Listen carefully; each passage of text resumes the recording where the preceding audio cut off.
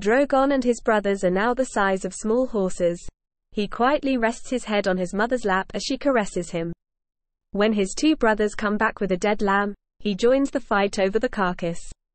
His mother tries to calm him down, and without warning, Drogon snaps at her with a hiss, a warning to not interfere. He then roars and goes to contest the kill. Daenerys is shaken, fearing that she is losing influence over her children, as dragons can never be truly tamed. Following Daenerys's conquest of Meereen, Drogon, who is now the size of a small ship, kills and eats the goats of a local goatherd. The goatherd lays the charred bones of his flock before Daenerys in her throne room, hoping he has not angered the new queen and that this was a form of punishment.